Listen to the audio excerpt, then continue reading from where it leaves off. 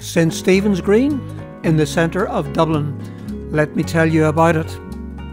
It was designed by William Shepherd in 1877 and opened to the public in July 1880.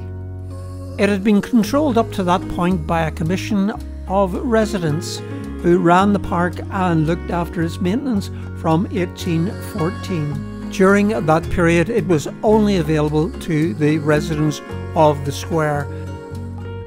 During the Easter Rising in 1916, Countess Markovich, with a band of followers, 200 to 250 in all, dug trenches through the green and blocked the entrance with cars, thinking that would be a good idea. But unfortunately, the British Army took over the Shelburne Hotel at the corner and went up and shot down at them, so they had to get out of there in a little bit of a hurry.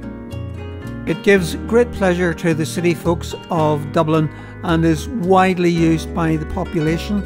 It has lakes, it has walkways, it has a little bridge over the stream, loads of wildlife, ducks and things like that, and pigeons as well.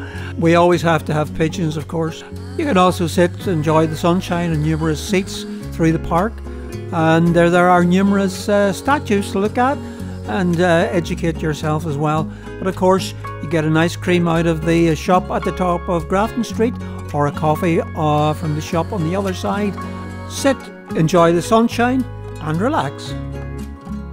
If you enjoyed this short video, please subscribe, hit the bell and come back for the next one.